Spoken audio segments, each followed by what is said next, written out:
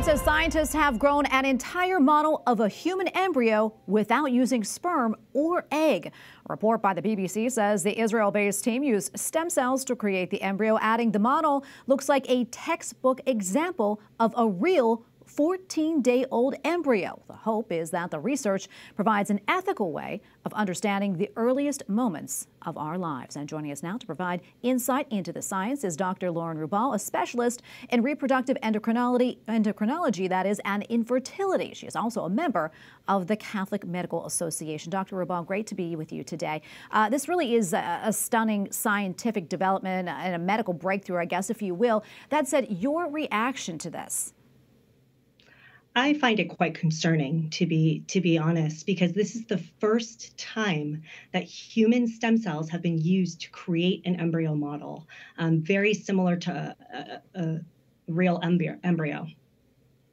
And, you know, while this is different from in vitro fertilization, and we know what the church teaches about that, talk to us about, you know, what the church's standpoint would be on this. I would say that this is the culmination of the concern that in vitro fertilization and lab-grown embryos represents, is that this is stem cells, which are undifferentiated cells, being used, and those stem cells become all of the differentiated tissues in our body, typically. But these are now being reprogrammed into becoming 4 different types of the cells that comprise an embryo, including the ones that become the placenta, et cetera. And then these are being grown into a 14-day embryo, like models, what they're saying. But again, this is now devoid of the contribution of the egg and the sperm. And I think that, again, it's quite concerning because we have completely separated the procreative and unitive act. Yeah, and you and I have talked about that before, kind of taking the mother and the father out of the picture when it comes to things like this. Do you think this is opening a Pandora's box? Absolutely, because again, with new technology, as I always say, just because we can do something technically doesn't mean that we should. Of course, there can be such great hope that can be derived from some of these technologies, but where does it end?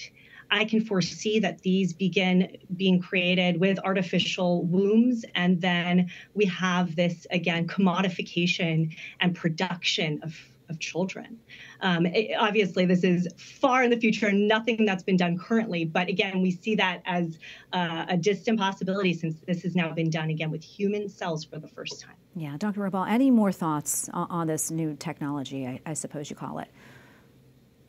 I would say that, again, if we can be vocal in stating that cells derived from embryos are sacred and should be treated with the dignity they deserve, that will curtail some of these advances, hopefully, that is already fraught with legal and ethical and technical issues.